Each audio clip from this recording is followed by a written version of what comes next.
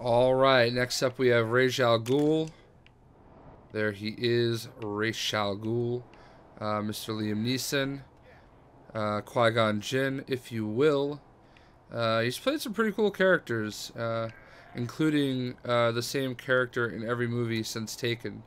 I'm pretty sure every one of his characters is the same guy from Taken since he made Taken, including 3 Takens, because apparently everybody likes to take everybody he knows.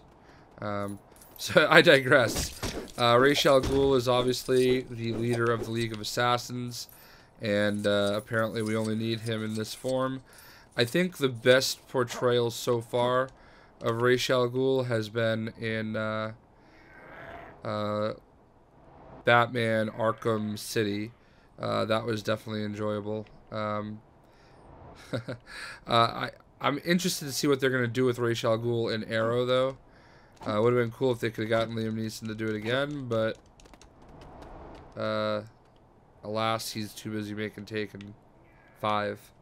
So, he's got a sword. The B circle button doesn't do anything.